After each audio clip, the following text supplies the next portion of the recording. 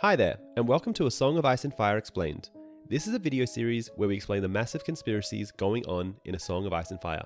If you haven't seen our previous videos, we suggest watching those first. So let's continue on with Eddard 5, A Game of Thrones. This chapter is 3,240 words long, and is told from the perspective of Eddard Stark, who was fostered by Lord Jon Arryn at the Eyrie with Robert at the age of 8.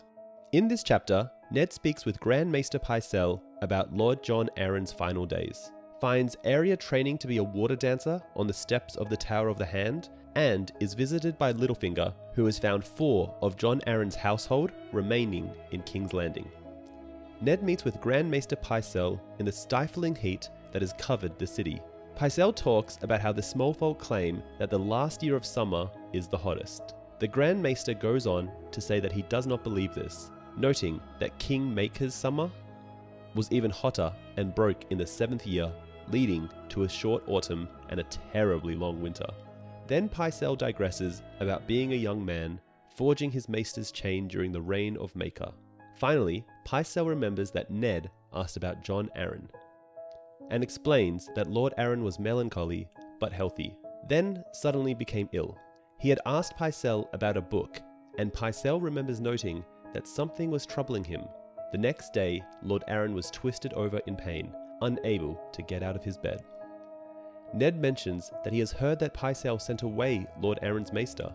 Pycelle states that this was because he felt Maester Coleman did not understand the older body and was endangering Lord Arryn's life with purging potions.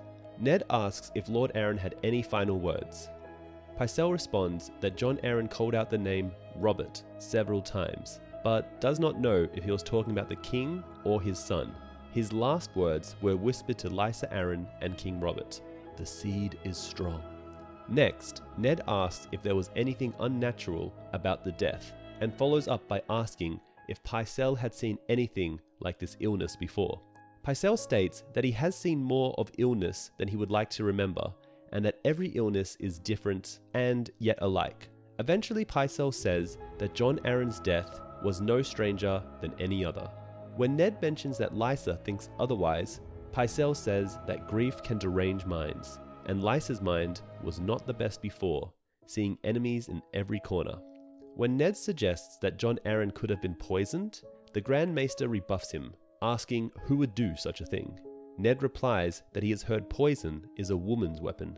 Pycelle replies that poison is the preferred weapon of women, cravens, and eunuchs. He continues by telling Ned that Varys was born a slave in Lys, and that Ned should not trust him. Ned scarcely needs reminding, as he already has a bad feeling about Varys. Ned excuses himself, but the Grand Maester halts him to offer any other service Ned may require. Eddard uses the opportunity to ask for the book Jon Arryn asked for. Pycelle says it is a ponderous tome of lineages that Ned would find boring. Ned insists he would like to see the book in any case, and Pycelle promises to send it to him. On the way out, Ned also learns that Queen Cersei was not in King's Landing when Jon Arryn died.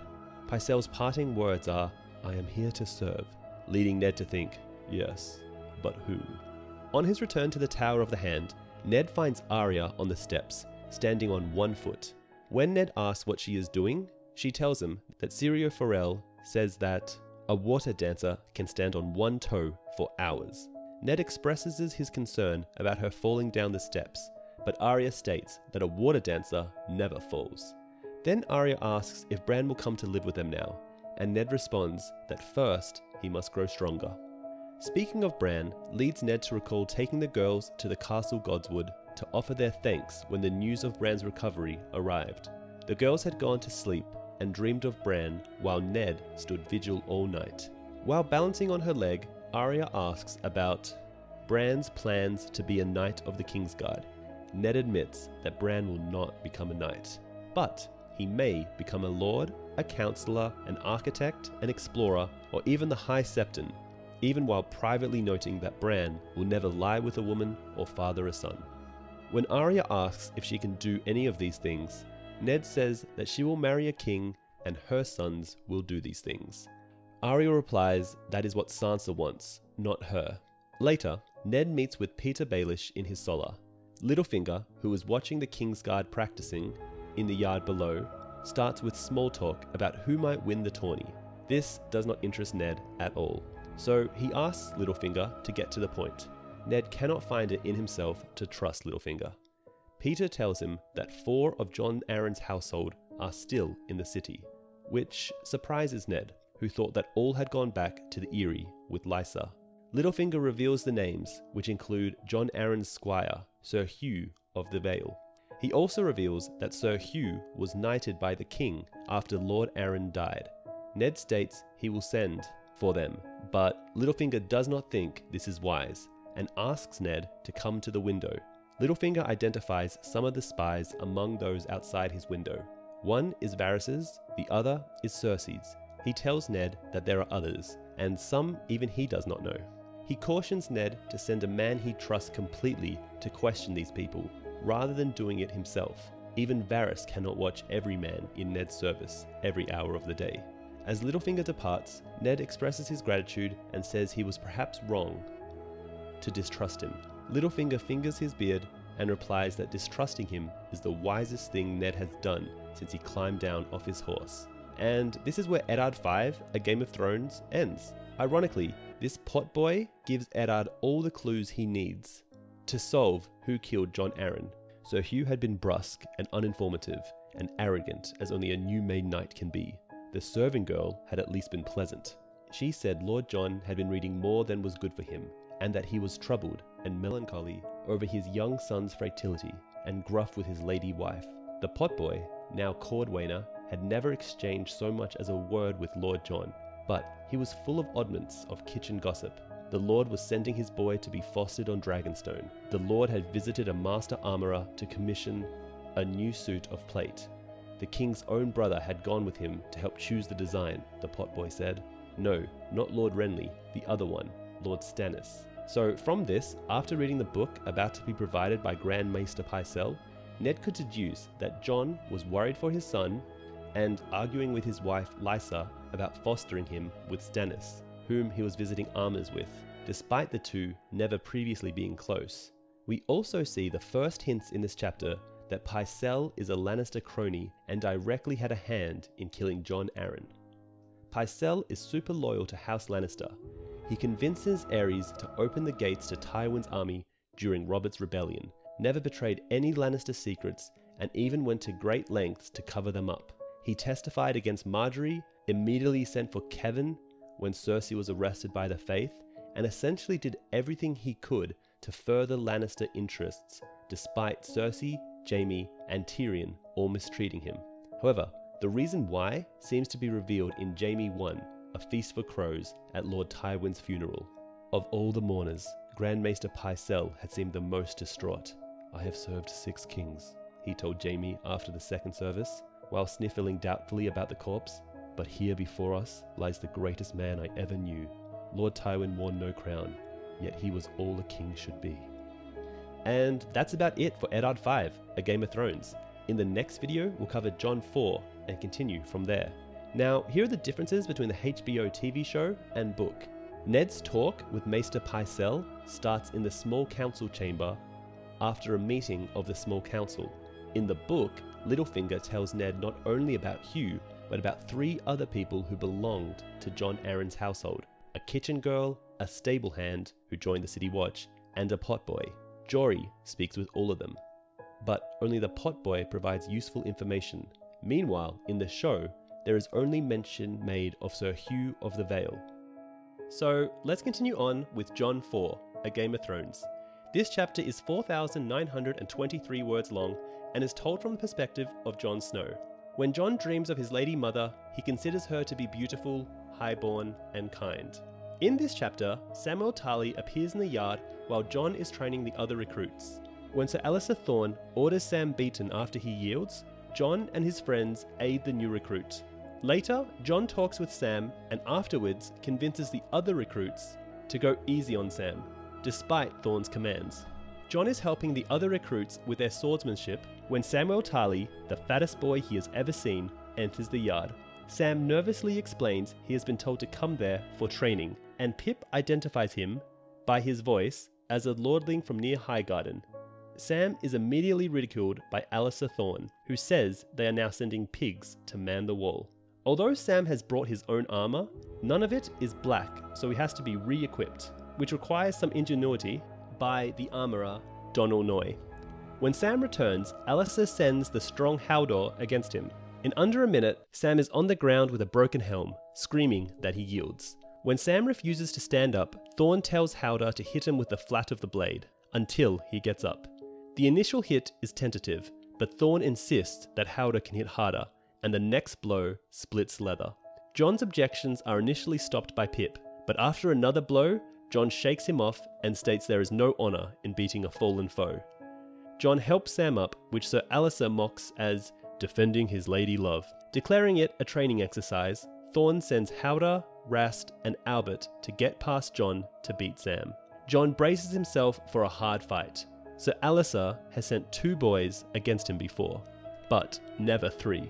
To John's surprise, Pip and Gren come to his aid. The boys going against John hesitate, but John attacks. John soon takes out Haldor, but not before taking a damaging blow to his shoulder. Then he helps Pip take down Rast. Once Rast is down, Albert yields, and Sir Alistair leaves in a fury. Haldor wrenches off his helmet and throws it across the yard, declaring that he thought he had John. John admits that he almost did. When John attempts to remove his helmet, his shoulder is painful. Sam, his head bloody where his helmet split, comes over and helps John remove the helmet gently. Sam introduces himself, and John introduces himself, Grin and Pip. Sam thanks them all. When asked why he did not fight back, Sam states that he couldn't because he is a coward. John and his friends are speechless. Who would admit that he was a coward? Seeing the response of John and his friends, Sam apologizes to them, stating he does not like being a coward. As Sam leaves for the armory, John tells him tomorrow he will do better, but Sam insists that he will not. After Sam leaves, Gren states nobody likes cowards, and he is worried what others will think if they are associated with Sam. Pip's response is that Gren is too stupid to be a coward, and John leaves them to argue. For the recruits, mornings are for swordplay, and afternoons for other work, which is varied so that the watch can measure a recruit's skills. That afternoon, John is to spread gravel on top of the wall by himself. This gives him a chance to contemplate Sam. He thinks about Tyrion Lannister's statement about denying a hard truth, and realizes that Sam's admission of cowardice took a certain kind of courage. When he enters the common hall, where dinner is almost done, John passes his friends and joins Sam, who is sitting by himself. After introducing Ghost and some polite conversation, John asks Sam to join him outside to talk. As they walk, Sam admits that he did not think the Night's Watch would be like this. All the buildings are falling down, and it is so cold. John suggests it must have been warmer where Sam lived, and Sam explains that he had never seen snow until a month ago. John leads Sam to the wall, but Sam balks at climbing the great wooden stairs. John replies that there is a winch, but Sam states he does not like heights. When John asks why a boy who was afraid of everything would join the Night's Watch, Sam starts to cry until Ghost licks his face, which makes them both laugh. They continue talking, and before long, John starts talking about Winterfell. John reveals a dream he's been having of returning to Winterfell to find it completely empty. As he is telling the dream, John thinks about how several rangings have been made to find Benjen Stark, whose trail just disappears. In his dream, John always finds himself descending the stairs to the crypt in dark, and it is then that he wakes up. John asks if Sam ever dreams of Hornhill. Sam insists that he does not, and that he hated it there. After a long silence, Sam tells the story of why he was sent to the wall. His father, Lord Randall Tarly, was disgusted that his eldest son was so plump, soft, awkward, and squeamish. Sam's interest in music, books, dancing, and soft clothes only made matters worse. Many masters at arms were brought to Hornhill to try to make Sam into the type of man his father wanted. When a second son, Dickon, was finally born, Lord Randall had given up on Sam. On his 15th name day, Sam says he was escorted to his father, where he was informed that he was to forsake his claim to Hornhill and join the Night's Watch, or else his father would arrange an accident. John finds it strange that Sam tells the story in such a detached voice and does not even weep. John tells Sam about some of the other recruits and Sam eventually states that he should get some sleep, and plods off. John returns to the common room. His friends explain that they did not shun Sam. There were places on the bench, but Sam was such a craven that he just passed them by. John persuades them all to not beat Sam anymore, whatever Sir Alistair says. Rast, however, insists that if Thorne sends him against Lady Piggy, he will cut off a rasher of bacon, and laughs in John's face. That night, John, with Pip, Gren, and Ghost, visit Rast in his cell.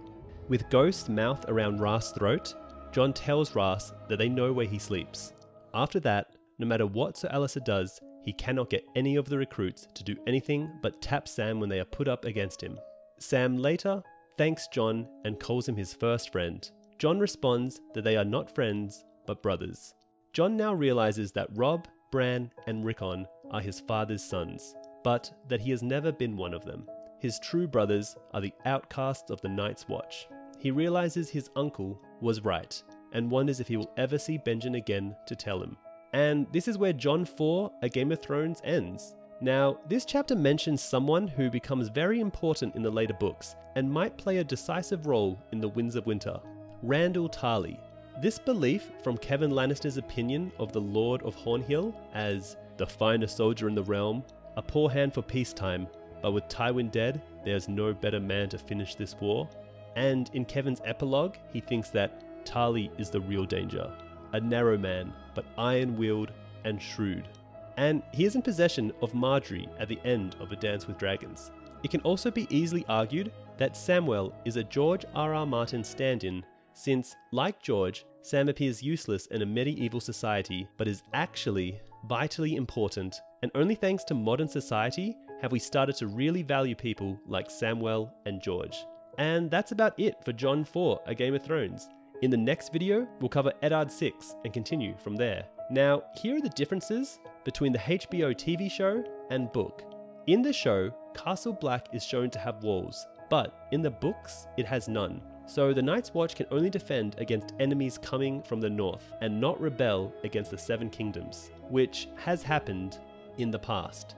In the show, it is Rast who attacks Samwell, and then John alone who has to take on Rast, Gren, and Pip.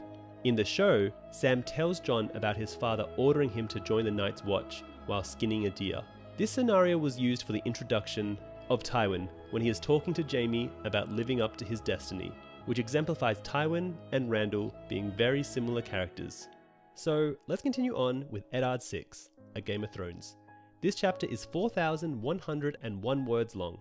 In this chapter, Ned and the Small Council deal with the upcoming Hands Tourney. After the meeting, Jory Castle reports to Ned that Lord Arryn and Stannis Baratheon visited both a brothel and an armourer. Ned orders Jory to identify the brothel and goes to visit the armourer himself. There, he discovers an apprentice named Gendry, who looks astonishingly like a young King Robert. Ned and the Small Council hear the report of Janos Slynt, commander of the City Watch of King's Landing, about the significant increase in crime, caused by the influx of people arriving for the upcoming tourney. Slant requests more men. Ned agrees to hire 50 men, setting Littlefinger to arrange the monetary details. When Littlefinger objects, Ned insists that since he found 40,000 gold dragons for the champion's purse, he should be able to scrape together a few coppers to keep the king's peace. Ned also loans Slynt 20 of his own household guard. Ned complains again about the tourney, still irritated that it is to be called the Hands Tourney, despite his distaste. Moreover, King Robert still insists that Ned should feel honoured. Grand Maester Pycelle points out that a tourney is good for the realm because it brings the great an opportunity for glory and the lowly a respite from their woes. Littlefinger adds that it brings in lots of money, emphasising full inns and whores walking ballegged. Lord Renly laughs, telling how his brother Stannis once proposed outlawing brothels, prompting Robert to ask if he wanted to outlaw eating, shitting, and breathing as well. Renly goes on to wonder how Stannis ever fathered his daughter when he goes to his marriage bed like he's marching to a battlefield to do his duty. Everyone laughs, except Ned, who is preoccupied by thoughts of when Stannis will return and assume his duties on the council. After the council adjourns, Ned returns to the Tower of the Hand and summons Jory Castle. As he waits for his horse to be saddled, Ned pursues the book that Jon Arryn had been reading prior to his death, Lineages of the Great Houses by Grand Maester Malin. Its reading has proven extremely tedious, just as Pycelle warned, and scarcely a man now alive had been born when it was written. But Ned is sure Jon Arryn had a reason for reading it. As he browses the section on House Lannister, Ned muses on their long history and the myths of their ancestor, Lan the Clever, who stole gold from the sun to brighten his curly hair. Jory arrives and briefs Ned on his interview with one of Jon Arryn's stableboys, the last of the 4 leads provided by Littlefinger. Sir Hugh proved brusque, arrogant, and uninformative. The serving girl could only say that Jon Arryn had been reading too much, concerned about his son's fertility, and gruff with his wife. Meanwhile, the pop boy was only able to provide lots of kitchen gossip, including that Lord Stannis had accompanied Lord Arryn to meet an armourer about elaborate new armour. The stable boy proves just as informative. He swears that Lord Arryn was as strong as a man, half his age, and often went riding with Lord Stannis. This Ned finds strange. As far as he knew, Jon and Stannis were never friendly. Jory says that the stable boy also claims that Stannis and Jon Arryn visited a brothel together. The boy does not know which brothel, only the guards that escorted them would know, and they were taken back to the Eyrie with Lady Lysa. That Stannis would visit a brothel is very strange, because he is so stern and humorless. That Stannis' name keeps coming up, and that he has left the city with no word about when he will return, also vexes Ned. He wonders why Stannis would leave, and decides that something must have frightened him.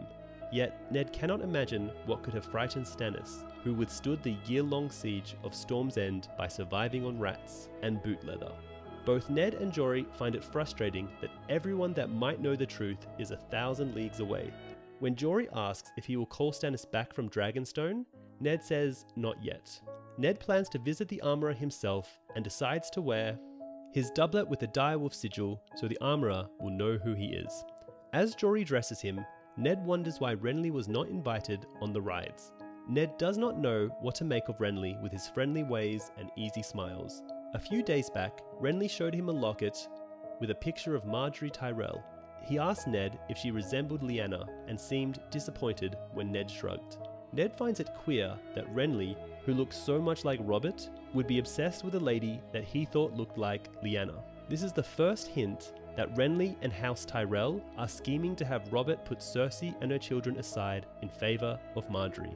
But when that fails, they instead crown Renly king at Highgarden in a clash of kings and marry him to Margaery so she can be queen.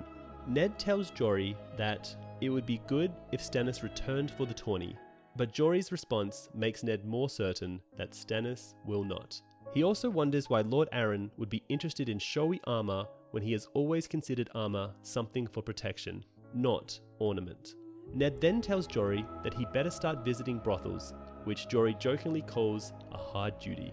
The streets of King's Landing are crowded, but Ned and his guardsmen Varley and Jax make it through the crowd to the Mudgate, where Lord Beric Dondarrion is arriving with his retinue to participate in the Hands tourney.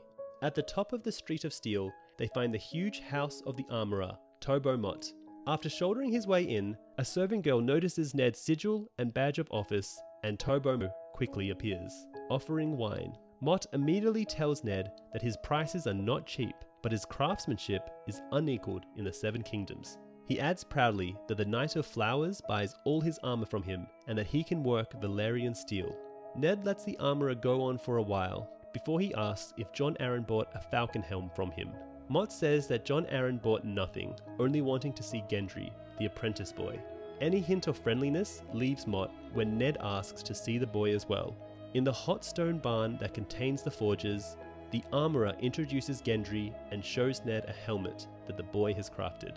Ned notes that the unfinished helm is expertly shaped and offers to buy it. Gendry immediately grabs the helmet back, insisting it is not for sale. Mott rushes to offer apologies for Gendry's behaviour, but Ned states there is nothing to forgive.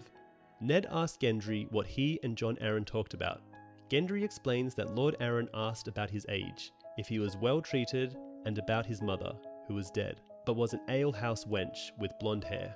Ned examines Gendry and notices a remarkable resemblance to a younger King Robert, especially his black hair and blue eyes. Ned asks Mott who paid the boy's apprentice fee. Mott claims he took the boy on for free since he was so strong. Ned does not believe this for a moment. Mott admits that an unknown lord paid twice the normal apprentice fee for Gendry, and said the extra money was for his silence. Ned decides he likes Tobo. Before leaving, Ned tells the armourer to send Gendry to him if the day comes that he wants to wield a sword instead of forge one. It would have been pretty cool if Ned had been able to recruit Gendry into his household guard, and this is where he and Arya could have first met each other.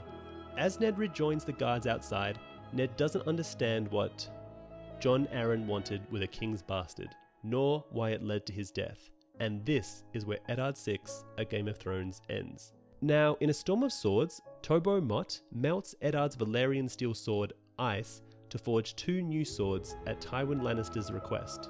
The armourer admits that he tried to colour the swords the crimson of House Lannister, but despite his spells, the steel darkened to grey and red patterns. However, what he means by spells, we have no idea. One sword is given to King Joffrey Baratheon, who names it Widow's Wail. The other is given to Jaime Lannister, who names it Oathkeeper, when he gives it in turn to Brienne of Tarth. And that's about it for Eddard VI, A Game of Thrones. In the next video, we'll cover Catelyn 5 and continue from there. Now, here are the differences between the HBO TV show and book. In the book, the conversation between Jory and Hugh occurs off-screen. In the show, both Mott and Gendry don't mention Stannis Baratheon accompanying Jon Arryn when he came to meet Gendry. In the show, like everyone else, Gendry's character is aged up. In the books, he is 16 years old. In the show, he looks to be over 20. So let's continue on with Catelyn 5, A Game of Thrones. This chapter is 3,571 words long. In this chapter, Catelyn Stark and Sir Roderick are travelling north and take shelter from the rain at the inn at the crossroads. Soon after, Tyrion Lannister and his party arrive. Tyrion recognises Catelyn, who had hoped to remain anonymous, and Catelyn takes this opportunity to convince the men in the room to take Tyrion captive so he can face the king's justice in Winterfell. Catelyn and Sir Roderick are on the King's Road, heading back to Winterfell. It is raining, and Sir Roderick suggests Catelyn should cover her head to keep from taking a chill. Catelyn, however, enjoys the feel of the rain on her face and replies that it is only water. The warm southern rain reminds Catelyn of her childhood with Edmure, Lysa, and Littlefinger at Riverrun. Rains are much less pleasant in the north. Roderick states it would be good to have a fire and a warm meal. Catelyn tells him there is an inn at the crossroads, only a short way ahead. Catelyn remembers sleeping there many times when travelling with her father when she was young, when it was run by a fat woman named Marcia Heddle, who was the great aunt of Willow and Jane from the Brienne story of A Feast for Crows. Sir Roderick reminds her that an inn is too public and that it might be best to find a small holdfast if they do not want to be recognised. However, when they pass unrecognised by a party of soldiers led by Lord Jason Mallister, a bannerman to her father, Catelyn decides they will not be recognised at the inn. At the inn, they are met by Marcia Heddle, who gives them only a cursory look and tells them there are only 2 rooms available. She gives them none of the smiles or mention of sweet cakes that Catelyn remembers from her girlhood. After changing into dry clothes, Catelyn thinks that from the crossroads, they could go west to Riverrun, where she could get advice from her father, who has been unwell lately. To the east is the Eyrie and her sister. Lysa might be able to provide some more answers, but the road across the mountains is too dangerous. Eventually, Catelyn decides that it is best to continue north to Winterfell. Once past the neck, they can get aid from one of the bannermen of House Stark. Then she can tell the bannermen to send riders north to Robb, with orders to place a watch on the King's Road. Catelyn turns her thoughts to the reliability of Riverrun's banners. If it comes to war, Catelyn is sure her father will call his banners, but she is not sure they will all come. Robert's rebellion showed how unreliable the River Lords can be, particularly the Freys, who arrived to aid their Tully overlords only after the Battle of the Trident had been won, leaving doubts as to which army they had come to join. Ever since, Catelyn's father has called Lord Walder Frey the late Lord Frey. Other banners, such as the Darrys, Rhaegas, and Moutons, fought for King Aerys II Targaryen. Catelyn decides she must not let a war erupt, so Roderick comes to escort her to dinner, suggesting they must hurry if they are to eat, and calling her the customary My Lady. Catelyn decides it might be safer to pretend they are father and daughter. Roderick agrees, but in the process, he calls her My Lady again. and comments on how old ways die hard when he realizes his mistake. In the long and drafty common room, the benches are crowded with a wide variety of people, but Caitlin doesn't see anyone who might recognize her. So Roderick finds them a place by the kitchen where they are accosted by the singer, Marillion, who asks about where they come from and where they are going. Caitlin answers the safest of the questions, saying they come from King's Landing. The singer tells them that is his destination for the tourney of the hand. The singer is disappointed when Caitlin has not heard about him, and proceeds to attempt to get paid for a song. Caitlin asks if Marillion has ever played for Lord Tully. The singer boasts that a chamber is kept for him at Riverrun, and that the young Lord Tully is like a brother. This amuses Caitlin, who knows her brother has hated singers ever since one bedded a girl he liked. It is then that the door bangs open and the arrival of Tyrion Lannister is announced, with a demand for a room and a bath for Tyrion. When Tyrion is told that there are no rooms, he announces that his servants can sleep in the stable and quips that he needs only a small room. When Marsha Heddle repeats that there are no rooms, Tyrion takes a gold coin and flips it into the air. A free rider tells Tyrion he is welcome to take his room, and Tyrion flips the coin to the man. Tyrion declares that he wants some sort of roast fowl and wine sent up to his room, and asks the black brother Yoren to join him. Marillion the singer stands and offers to sing to Tyrion of his father's victory at King's Landing while he dines. Tyrion replies that such a song would surely ruin his supper. He is about to turn away when his eyes find Caitlin, and he comments that he was sorry to have missed her at Winterfell. Everyone at the inn is astonished, and every eye is turned to Caitlin as she stands. Caitlin decides to play her hand. She asks some of the men-at-arms in the room directly if their lords are true to her father, Lord Hoster Tully. The Brackens, Freys, and Wentz are all represented in the room, and all answer with polite agreement. Tyrion is confused and asks what Caitlin is doing, even sniggering at one of the comments. Caitlin then tells the bannerman that Tyrion, while a guest in her home, sent an assassin to murder her son in his bed. In the name of King Robert and the lords they serve, Caitlin calls upon them to seize Tyrion and return him to Winterfell to await the king's justice. Caitlin cannot decide which is more satisfying, the sound of a dozen men drawing their swords or the look on Tyrion Lannister's face. And this is where Caitlin 5, A Game of Thrones ends. The inn at the crossroads is actually pretty infamous for the amount of events that take place there. This includes Tyrion reuniting with his father after escaping the Vale, where Sandor Clegane and Arya Stark happen upon 3 of Cregor Clegane's men, Polliver and the Tickler, who they kill, and finally, the place where Brienne faces off against the men of the Brave Companion, Rorge and Baita, before being captured by the Brotherhood. Lastly, it was also raised during the reign of King Jaehaerys Targaryen while building the King's Road. And that's about it for Caitlin 5, A Game of Thrones. In the next video, we'll cover Sansa 2 and continue from there. Now, here are the differences between the HBO TV show and book. Jason Mallister does not appear in the show and fail to recognize Caitlin. In the book, it is not Bronn, but an unnamed free rider who tells Tyrion that he can have his room. In the book, none of the Freys who are present at the inn give their swords to Caitlin. So let's continue on with Sansa 2, A Game of Thrones. This chapter is 4,532 words long. In this chapter, Sansa is enthralled by the tourney, but sees Cregor Clegane kill Sir Hugh in a joust, and after a victory, Sir Loras Tyrell gives her a rose. During the feast that follows, Prince Joffrey is very courteous, but afterward, he orders the Hound to escort Sansa back to her chambers. When the Hound notices Sansa is avoiding his burnt face, he forces her to look and tells her how he acquired it. Sansa rides to the Hand's tourney in a litter with Septa Mordain and Jean Poole. The splendor takes Sansa's breath away, the knights most of all. All of the King's guards are there in pure white cloaks and armor except Jaime Lannister, who wears his famous gilded armor. The gigantic Sir Gregor Clegane thunders past like an avalanche. Sansa also spies Yoren Royce and whispers to Jean that he wears bronze armor that is thousands of years old, engraved in runes that protects the wearer. Septa Mordain points out Lord Jason Mallister in an eagle-winged helmet and silver-chased indigo armor. The girls giggle at the warrior priest Thoros of Myr until the Scepter tells them he once scaled the walls of Pike with a flaming sword. Although frightened by the dark-skinned Jalaba Zo, When Jean sees Lord Beric Dondarrion, she states she is willing to marry immediately. The procession carries on with many knights whom Sansa does not know.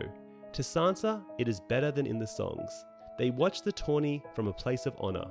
Jory Castle, in drab armour, wins 2 matches, but loses a well-fought third match to the free rider Lortha Brune. When King Robert judges Brune's lance to have been steadier and better placed, the other contestants from Winterfell do not fare as well. Sansa and Jean both scream when the riders crash together. Sansa notes that Jean often covers her eyes when a rider falls, but knows how a great lady must act, and draws the approval of Septa Mordane for her composure. The jousting goes on all day and into the evening. Sir Jaime rides brilliantly, defeating Sir Barristan Selmy, who has already unhorsed 2 men 30 and 40 years younger than himself. The Hound and his immense brother Gregor Clegane, the mountain that rides, seem unstoppable. On Sir Gregor's second joust, his lance rises up and impales Sir Hugh in the neck, killing him. Sir Hugh, in his shiny new armour, falls not 10 feet from Sansa. Jean is so disturbed that she cannot stop crying, forcing Septa Mordane to take her away to regain her composure. But she never returns. Sansa is astonished to find herself unmoved by the death, until she realises there will be no songs sung of Sir Hugh. Lord Renly Baratheon, a crowd favourite, is unhorsed so violently by the Hound that he seems to fly backwards, and the hard fall breaks a gold antler off his helm. Renly gives the broken antler to the Hound, who merely throws it into the crowd, which erupts in a riot until Lord Renly restores order. By the end of the day's jousting, only 4 contestants remain: Sir Gregor Clegane, the Hound, Sir Jaime Lannister, and Sir Loras Tyrell. Sansa is entranced with Sir Loras, who is called the Knight of Flowers, and has been giving white roses to various ladies in the crowd throughout the day.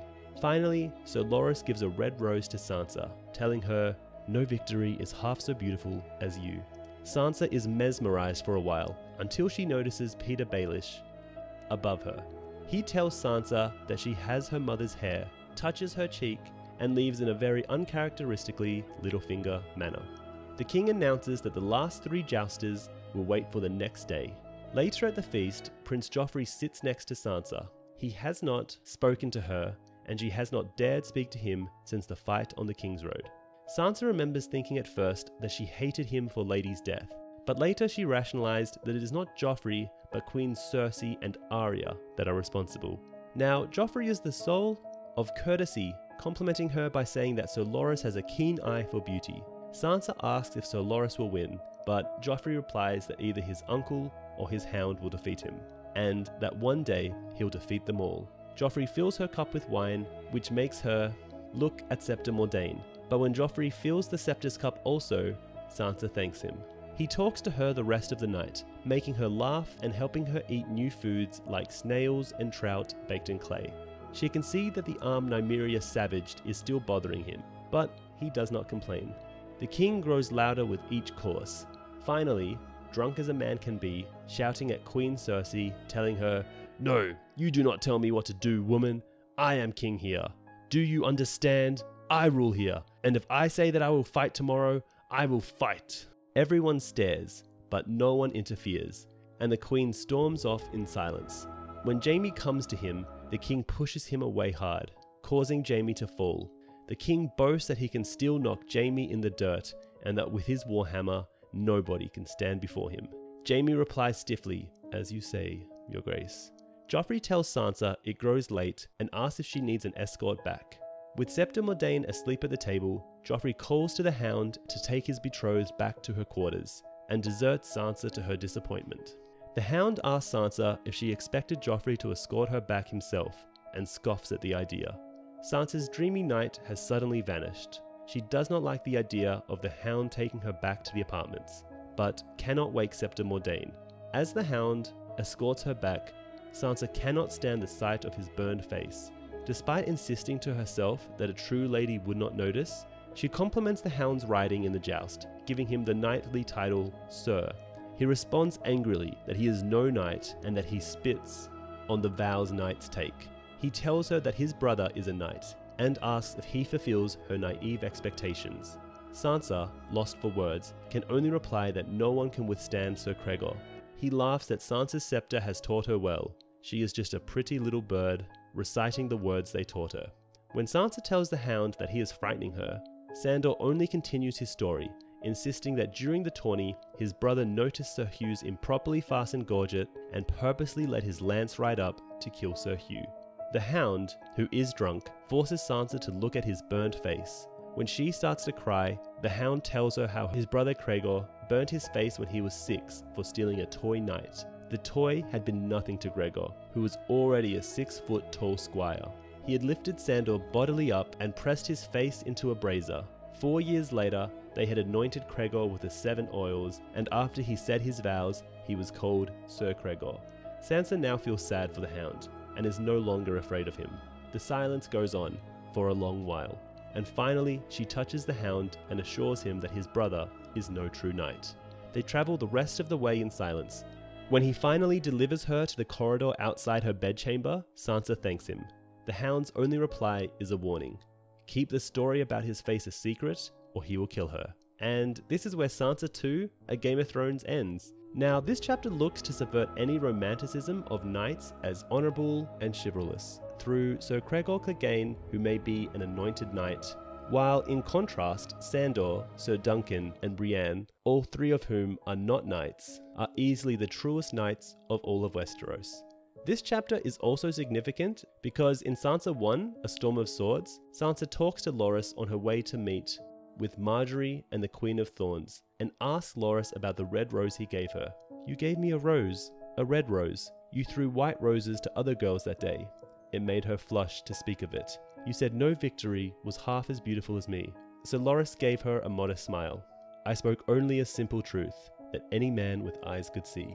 He doesn't remember, Sansa realized, startled. He is only being kind to me.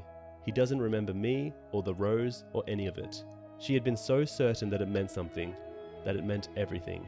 A red rose, not a white. This was probably meant to show how we attach meaning where none was meant. Sansa then goes on to displease Loras by trying to make the rose meaningful. Moreover, Littlefinger's queer encounter with Sansa is noticeable, and this might have been the exact moment when he decided to include her in his plans in place of Catelyn, because, like her mother, you have the Tully look, and you have her hair. Littlefinger leaves abruptly without saying anything sarcastic like he normally does. Lastly, in the jousts, Harwin was unhorsed by Meryn Trant, and Alan fell to Sir Balon Swan. Jaime narrowly defeated Barristan, and Thoros of Myr defeated Beric Dondarrion. And that's about it for Sansa 2, A Game of Thrones. In the next video, we'll cover Eddard 7 and continue from there. Now, here are the differences between the HBO TV show and book. In the show, the Hound isn't shown participating in the tourney, and he spends all his time on the royal pavilion. In the show, there is no feast where Robert gets drunk and declares he will fight in the melee, and Sansa is escorted by the Hound. Rather, in the show, it is Peter who tells Sansa the origins of how the Hound got his burnt face. So, let's continue on with Eddard 7, A Game of Thrones. This chapter is 7,280 words long, and is told from the perspective of Ned Stark, who was nicknamed the Quiet Wolf. In this chapter, after viewing the body of Sir Hugh, Ned and Sir Barristan Selmy struggle to convince King Robert not to compete in the melee. Later on, the Hound wins the tourney when he saves the life of the Knight of Flowers. Later, Varys visits Ned to reveal that Robert was meant to die in the melee.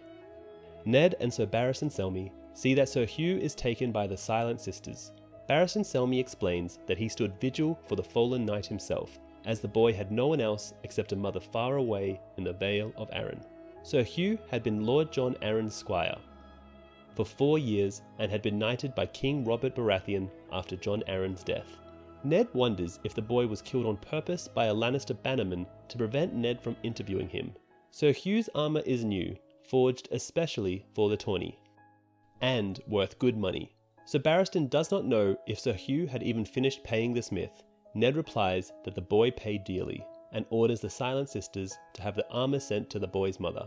Sir Barristan continues to walk with Ned, and informs him that King Robert intends to fight in the melee. Ned already knows. When Sir Barristan suggests that drunken words are often forgotten in the morning, Ned insists Robert will remember. As they approach the King's Pavilion, they hear Robert raging at his squires, Tyrek and Lancel. When they enter the tent, Robert complains that his squires cannot even put a man's armor on him properly. But Ned tells him the boys are not at fault. Robert is too fat for his armor.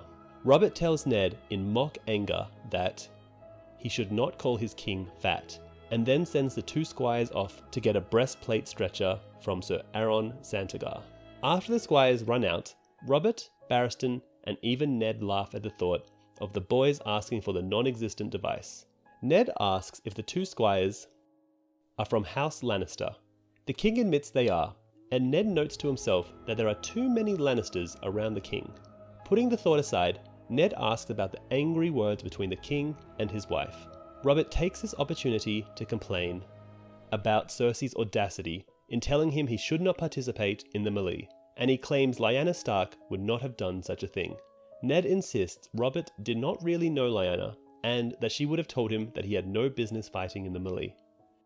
This does not dissuade Robert, who insists that, unlike Ned, he still has juices running in his veins. When Sir Barristan speaks up to explain that no man would dare to strike a king during the melee, Robert is furious and sends Sir Barristan away, but orders Ned to stay and to drink.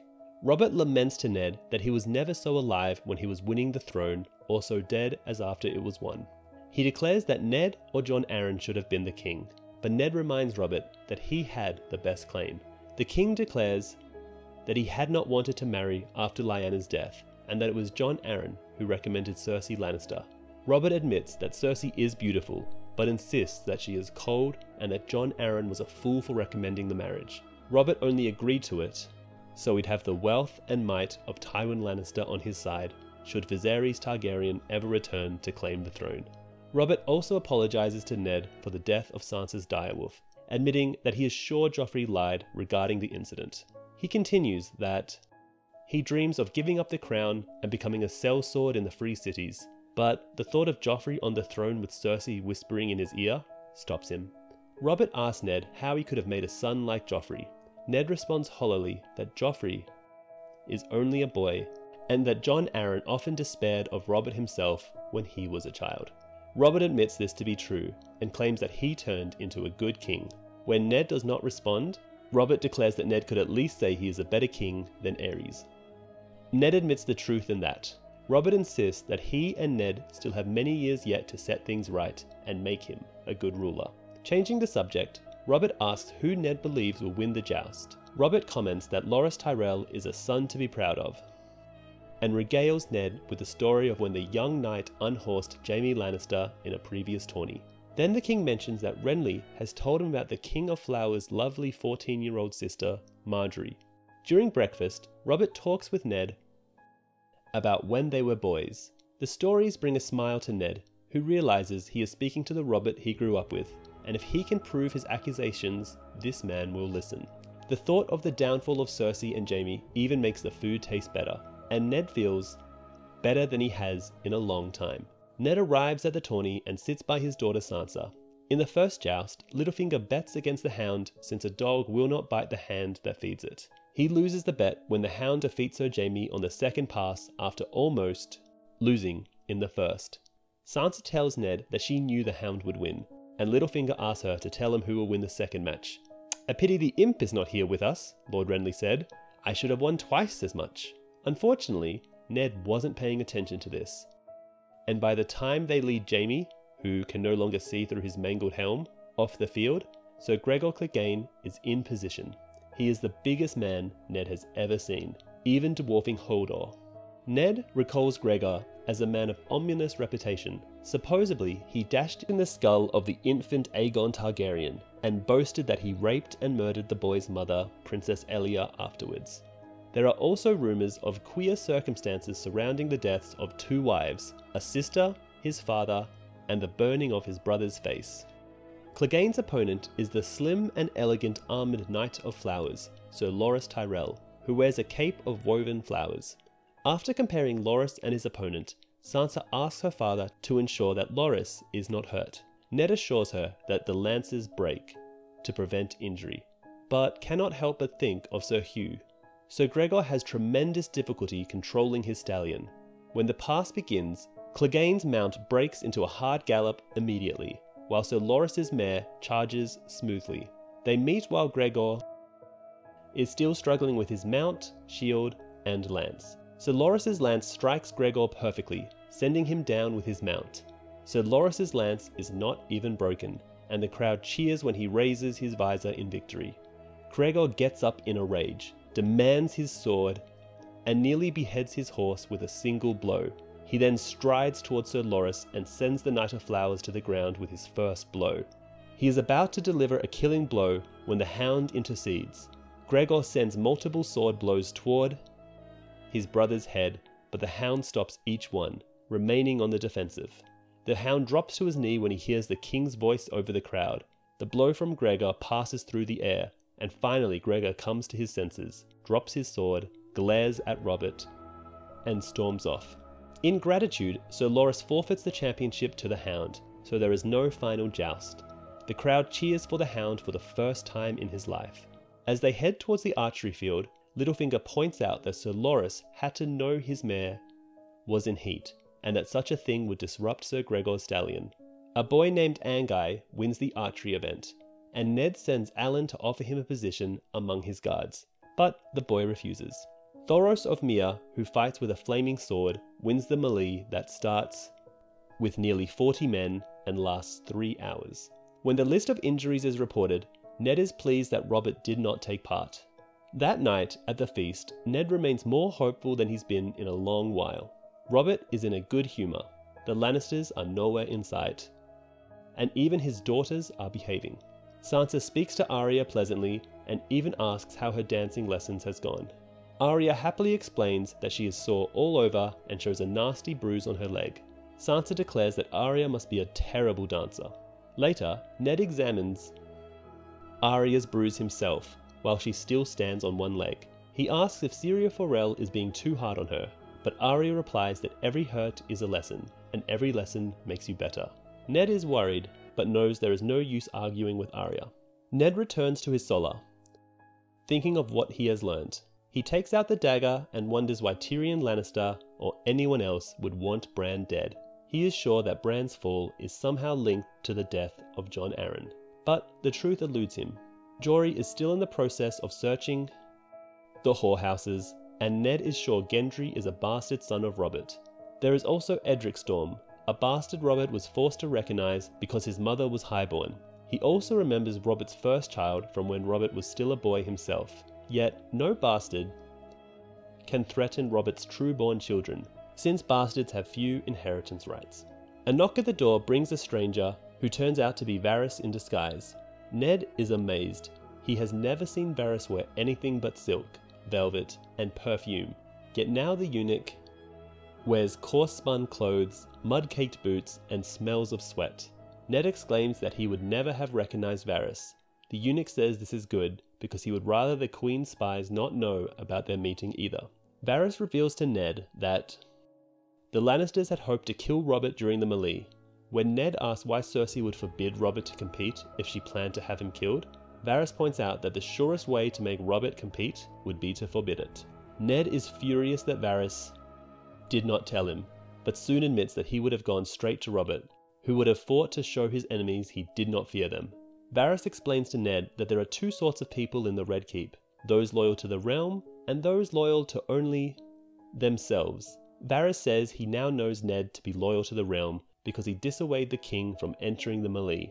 Varys also reveals that Cersei fears Ned because Robert will never harm him, not even at her command, whereas Robert would execute Varys in a twinkling at the Queen's request, since the king has little love for sneaks, spies, and eunuchs. Ned argues that Robert must have other friends and that his brothers are surely loyal. Varys replies that hating the Queen and loving the king are not quite the same thing. Varys goes on to say that Sir Barristan loves his honour, Grand Maester Pycelle loves his office, and Littlefinger loves Littlefinger. Varys adds that the King's Guard are a paper shield. Sir Boris Blount and Sir Meryn Trant are the Queen's men. Sir Barristan is old, and the loyalties of the rest are also suspect. Ned insists that they must warn Robert, but Varys reminds him that without proof, they will only lose. Ned insists that the plotters will try again, and Varys agrees, stating that together they might be able to stop them. As he rises to leave, Varys reminds Ned to continue treating him with his accustomed contempt. As Varys reaches the door, Ned asks how Jon Arryn died. Varys tells him that the Tears of Lys was used. Varys goes on to say he suggested a taster, but Lord Arryn refused. When Ned asks who administered the poison, Varys claims that it was probably his squire, Sir Hugh, who now lies dead. After Lysa left for the Eyrie, Hugh remained and had the money to buy new armour. As a final question, Ned asks Varys what Jon Arryn had been doing that led to his murder. Varys replies, asking questions. And this is where Eddard 7, A Game of Thrones ends. Now, what was Varys hoping to achieve with this meeting? Most likely, he wanted two things: stir Lannister and Stark enmity, while also making himself amenable to Eddard as a potential ally. But as we know from being inside Ned's head, he doesn't trust Varys. Also, the events of this chapter could have been used later by Ned to his advantage had he simply learned to play the Game of Thrones. When Ned calls for the execution of Gregor Clegane in Eddard 11, Loras Tyrell asks for the honour of slaying Sir Gregor, but Ned denies him, and afterwards Varys goes on to suggest that Ned should have sent Sir Loras, as a man who was an enemy of the Lannisters would do well to make the Tyrell his friends. Moreover, if Loras had died, it would have likely made Mace and House Tyrell throw in their lot against House Lannister in the upcoming War of the Five Kings. And that's about it for Eddard 7, A Game of Thrones. In the next video, we'll cover Tyrion 4 and continue from there. Now, here are the differences between the HBO TV show and book. The show has Littlefinger and Renly bet on Gregor and Loras's joust instead of the Hound and Jaime, which is completely omitted from the show, as well as Robert admitting to Ned that he knows Joffrey was lying about what happened at the Trident and is sorry. So let's continue on with Tyrion 4, A Game of Thrones. This chapter is 5,427 words long. In this chapter, Tyrion Lannister finds he has been taken to the Eyrie instead of Winterfell, which will foil any attempt to rescue him. His attempts to convince Lady Catelyn of his innocence are interrupted when the Vale Mountain clans attack. During the fight, Tyrion saves Catelyn, and afterwards, he explains that Littlefinger's accusation has a hole. Tyrion would never bet against his family. As Tyrion watches the sellsword Chicken butcher his horse, he chalks it up to another debt owed to the Starks. This mare was a gift from his brother Jaime for his 23rd name day. The sellsword Bronn tells Tyrion that none of them will go hungry, but Tyrion replies that he does not like eating horse, particularly his own horse. Bronn responds that the Dothraki like horse better than other meats. Tyrion reflects that maybe his horse is the lucky one, since he has many more cold, hard days ahead of him. As he walks away from the sellswords, Tyrion thinks back bitterly to the night at the Crossroad Inn, when they took him captive. Tyrion had stopped his guard Jaik from going for his sword, knowing it would get them killed. Lady Stark showed the wounds on her hands and all around, claiming they had been caused by Tyrion's dagger during an attack on her son. All the people in the inn, who had been friendly enough before, started screaming for his death, with only his men, Jaik and Morek, to defend him. Tyrion had no choice but to surrender. His other companion, Yoren, being of the Night's Watch, was sworn to take no part in such matters. Catelyn stated often and loudly that they were taking Tyrion to Winterfell for justice. Tyrion had looked over the crowd and seen that things were not as bad as they seemed.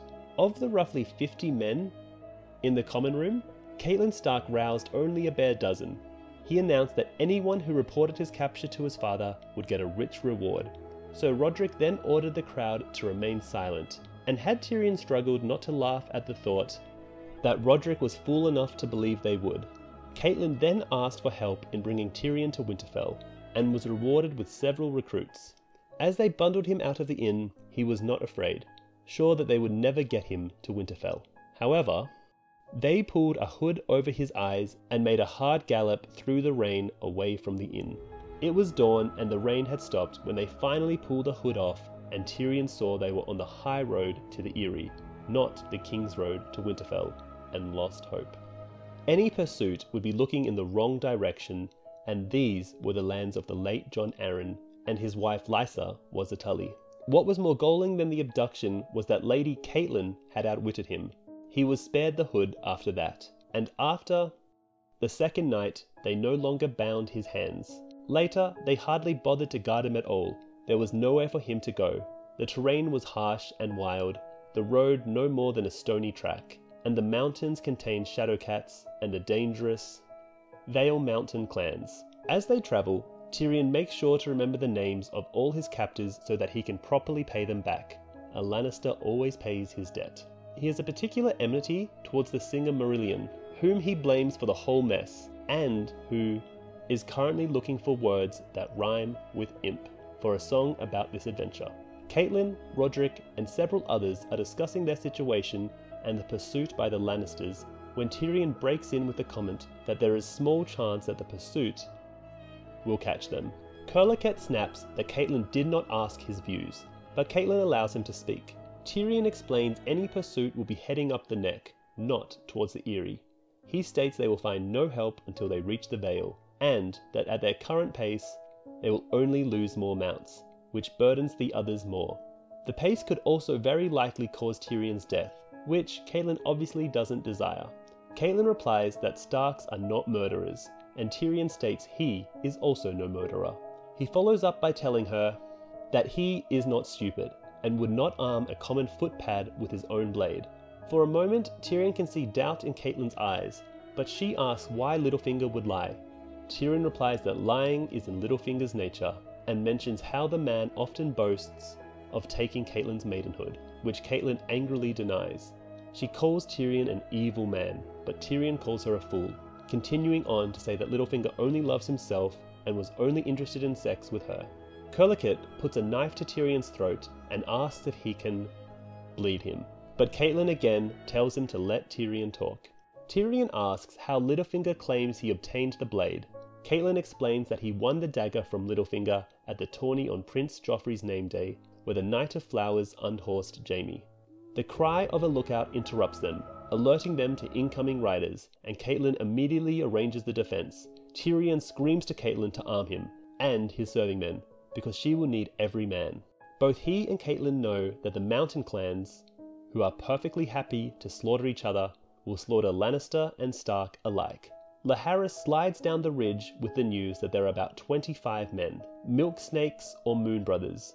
So Willis Woad asks Marillion for help with his breastplate, but the singer freezes with fear. Instead, Morek springs to his assistance. Tyrion pleads again with Catelyn, insisting that she cannot afford to waste men guarding them. At her request, he gives his word that he will put down the weapons when the fight is finished, and she orders them armed. Morek arms himself with a bow, being better with it than a sword, and Bronn offers Tyrion a double-bladed axe. When Tyrion comments on his inexperience with an axe, Bronn tells him to pretend he is splitting logs. Tyrion joins Marillion in his hiding place. Marillion whines that he is a singer and wants no part of the fight, but Tyrion forces his way in. The clansmen charge into sight, armed with a variety of weapons and led by a towering man in a shadowskin cloak, armed with a greatsword. The knights and sellswords meet the charge, as the others shout Winterfell and Harrenhal. Tyrion has to repress an urge to stand up and shout Casterly Rock. From his hiding spot, Tyrion sees Bronn charge through the clansmen, cutting through foes right and left, while Roderick hammers the leader. Marillion shrieks when a rider leaps over them. When the rider turns, Tyrion charges and cuts the horse's neck so that the rider and his horse fall together on top of Marillion. Tyrion then buries his axe in the man's neck and uses this opportunity to crush Marillion's finger with a boot. For the rest of the battle, Tyrion keeps on the fringes, leaping out to cut at the legs of horses and kill wounded men, taking a helm from one. Tyrion watches Jaek get himself killed, then comes across Krulek's body, and helps himself to the man's dagger. Then he hears a woman scream. Tyrion goes to aid Lady Catelyn, even as he thinks that he should let them have her. Tyrion gets the first man in the knee, and Catelyn kills a second as he reels from a blow by Tyrion. The third man makes a quick retreat, and the fighting is over. As Bronn helps himself to Jaek's boots, he asks if this is Tyrion's first fight, which Tyrion confirms. Bronn then tells him that he needs a woman now. Nothing like a woman after a man's been bloodied. Glancing over to Lady Catelyn, who was dressing Sir Roderick's wound, Tyrion quips that he is willing if she is. Looking over the dead clansmen, Tyrion notes that they are thin, ragged men with subpar weapons. Tyrion remembers Jaek's bareback charge and thinks of him as a fool to the end. Willis urges that they must proceed in haste before more clansmen arrive, but Caitlin wishes to pause to bury the dead. When Willis points out that the soil is too stony for graves, Caitlin suggests they gather stones for cairns. Bronn tells her that she can do as she likes, but that he and Chicken have better things to do than pile rocks, such as breathing. When Rodrik agrees with Bronn, an angry Caitlin agrees and they ride on. Now there are plenty of horses. As Tyrion mounts Jike's horse, Lamar demands the dirk Tyrion took from Kerkelok's body, but Caitlin intercedes, telling them to give him back his axe as well. Tyrion is pleased to learn that Marillion the singer has broken several ribs, 4 fingers, and lost his harp. Tyrion is less pleased to find Marillion has also acquired the magnificent Shadowskin cloak. The singer, for once, has nothing to say, and Tyrion can see him cringe when they hear Shadowcats fighting over the bodies they left behind. He trots up to the singer and taunts that Craven rhymes nicely with Raven. Then he moves up to ride next to Lady Caitlin, picking up the conversation from before their interruption. Tyrion points out that there is a serious flaw in Littlefinger's story. He never bets against his family. And this is where Tyrion 4, A Game of Thrones ends. This chapter is mostly plot heavy, but does properly introduce the character of Bronn and Tyrion's future allies, the Vale Mountain clans. Tyrion also chips away at Caitlyn's certainty that the dagger is really his. And that's about it for Tyrion 4, A Game of Thrones. In the next video, we'll cover Arya 3 and continue from there. Now, here are the differences between the HBO TV show and book. In the show, Caitlyn does not reveal to Tyrion that Littlefinger set him up. Bronn's sellsword companion Chicken is also not present. In the book, Caitlyn's party suffers multiple ambushes by the clansmen on the way to the Vale, and most of their party is killed. Chicken is heavily wounded, and Bronn slices his throat to prevent him from making noises and attract more ambushes. The only survivors are Caitlyn, Tyrion, Sir Rodrik, Bronn, Marillion, and Willis Wode. In the show, only a few of their party are killed by the clansmen in the one attack. Besides ambushes, Caitlyn's party also suffers from starvation, and they have to kill horses in order to feed themselves.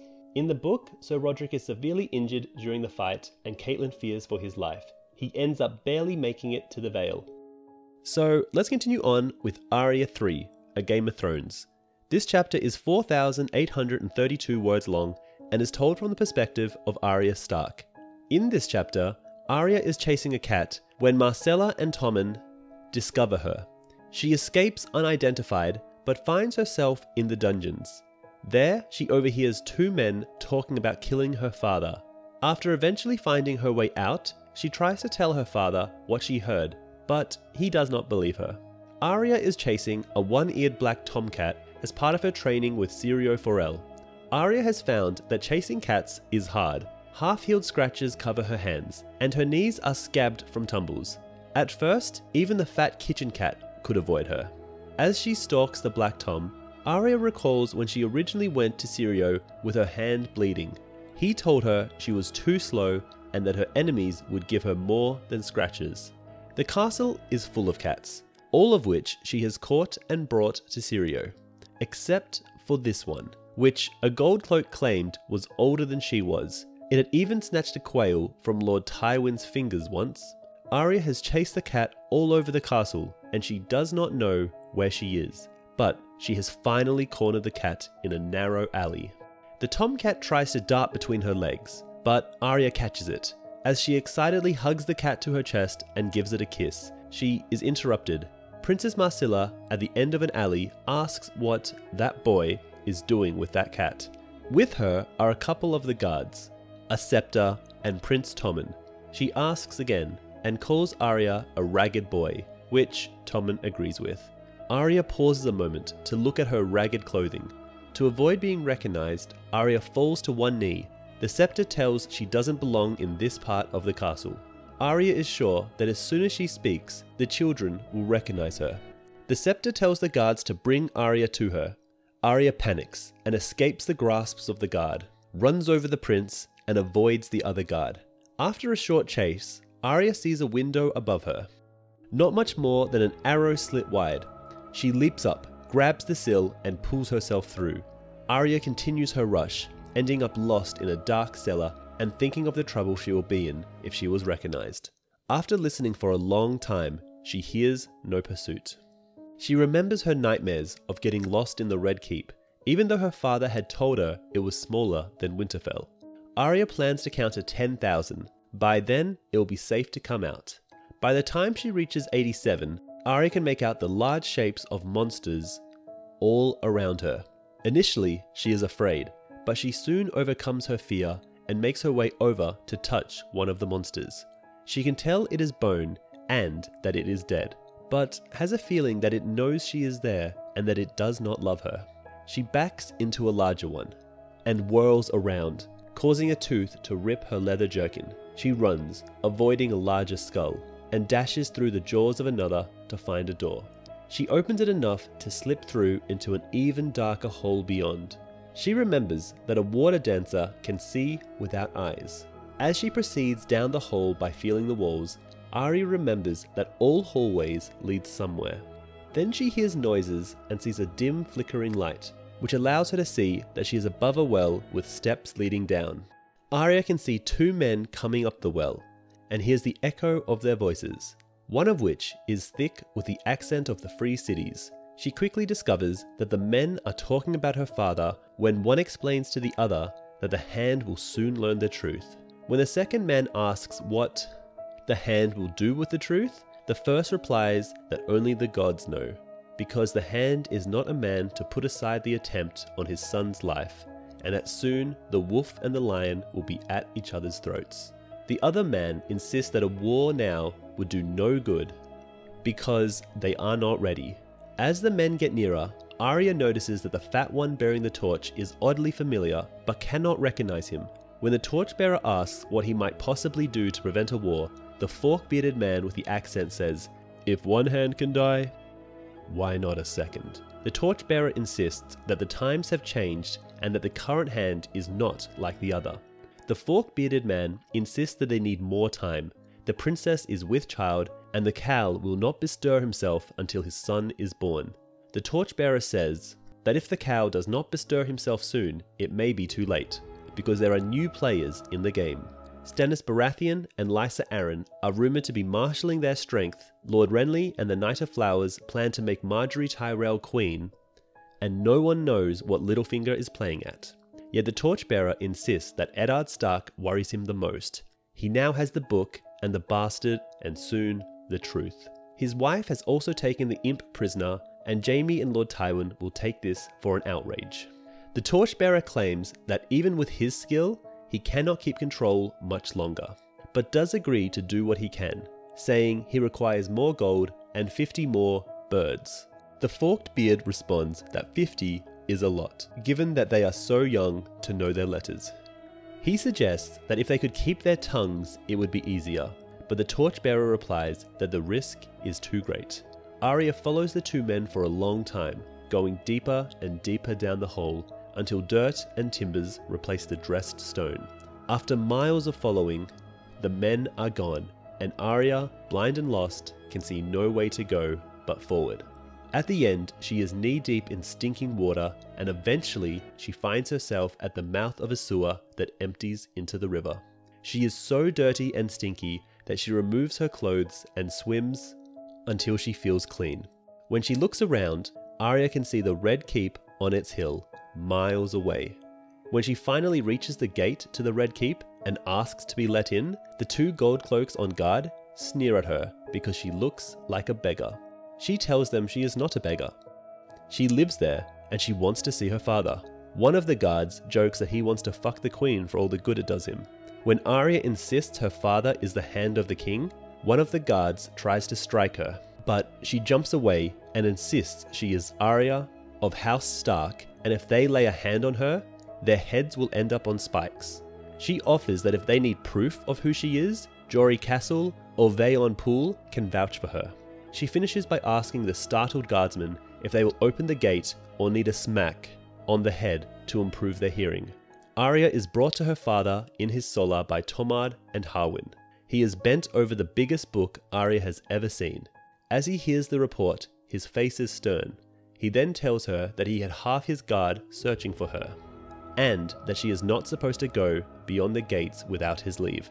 She replies that she was in the dungeons, and they turned into tunnels. She did not have a light, and she could not go back the way she came because of the monsters. She then continues to say that 2 men were talking about killing him.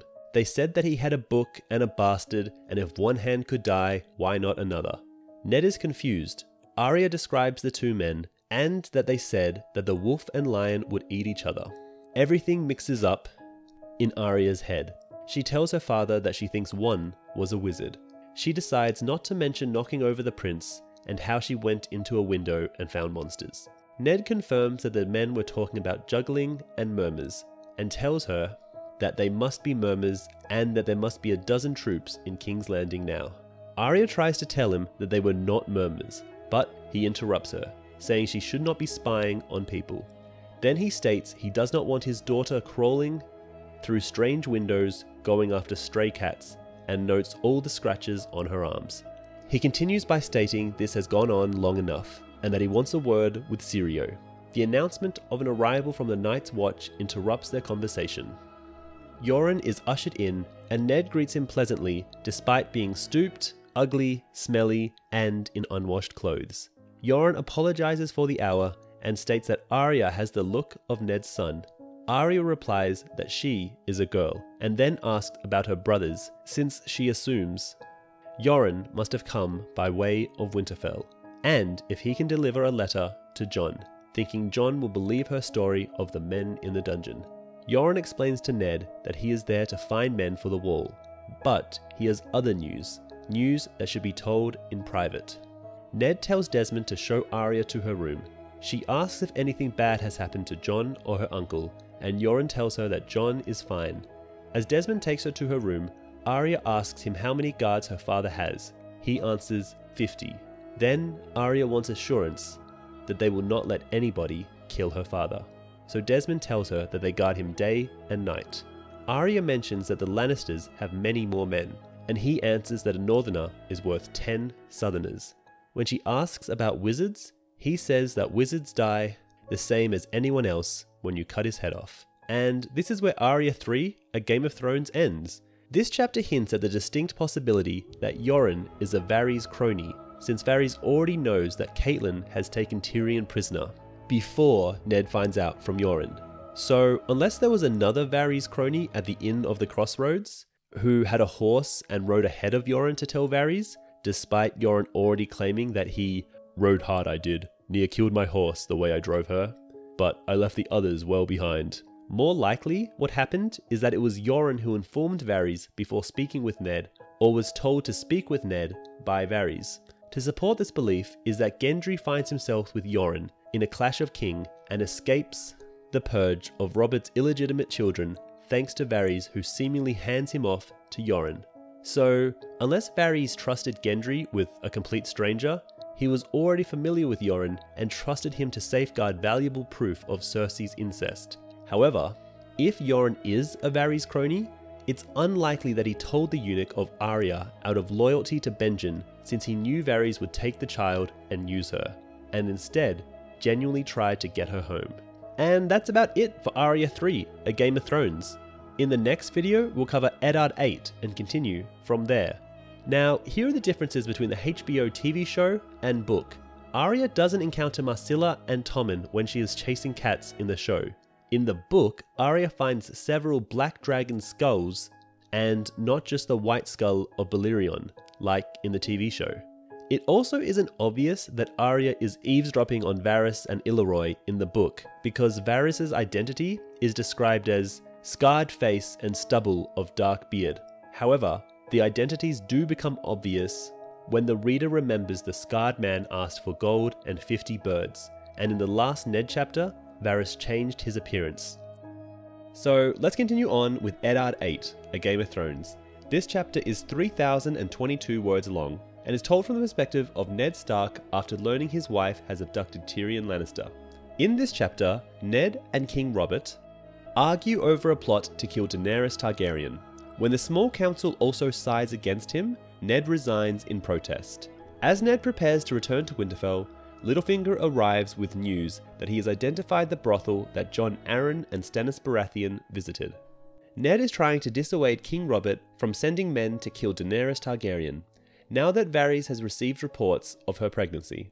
Robert wants every Targaryen dead and grows very angry with Ned's resistance. Ned insists that even if the report is true, a lot can happen before the child is old enough to be a threat. The mother might miscarry, or the child might be born female, or die in infancy. Ned also proclaims that he will only fear the Dothraki when they teach their horses to run on water. Renly comments that it was a mistake to allow Viserys and Daenerys to live this long. Ned insists that mercy is never a mistake, pointing out that at the Battle of the Trident, Sir Barristan Selmy slew a dozen friends of both Ned and Robert, yet Robert absolved him and appointed him Lord Commander of the Kingsguard. Robert insists that this is not the same. Sir Barristan was a knight of the Kingsguard. Ned counters that Daenerys is a 14-year-old girl and asks why they overthrew House Targaryen if not to end the murder of children. Robert growls that it was to put an end to Targaryens. When Ned questions how a man who never feared Rhaegar Targaryen can tremble at the shadow of an unborn child, King Robert bellows that he has heard enough and asks for a vote. The other councillors side with the king, except for Sir Barristan, who states that there is no honour in killing an enemy in his mother's womb. Varys says it is a terrible thing they must do, but for the realm they must do. Pycelle argues that if Daenerys is killed now, it might save thousands in the future. Littlefinger uses a short anecdote to describe killing Daenerys as getting into bed with an ugly woman. Thus, the decision is made, and Robert turns to the topic of how best to carry out the assassination. Renly suggests that Jorah Mormont, who craves a royal pardon, might be of use. Varys reminds them all that Ser Jorah is unlikely to risk the punishment the Dothraki would inflict on the murderer of a Khaleesi. Instead, the eunuch proposes the alternative of poison, such as the Tears of Lys. Khal Drogo need never know it was not a natural death. The mention of the Tears of Lys seems to awaken Grand Maester Pycelle from his drowsiness, and Robert denounces poison as a coward's weapon.